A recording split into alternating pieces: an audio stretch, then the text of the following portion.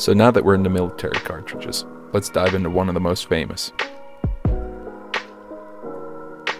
The 6.5mm Carcano was developed between 1889 to 1891 and was used in the Carcano 1891 rifle. More commonly known as 6.5 Italian, the much maligned cartridge suffered a PR nightmare since it was used in the JFK assassination by Lee Harvey Oswald. It has never enjoyed much more than a cult following by collectors and historians, leaving it to be remembered by most as the cartridge with the magic bullet.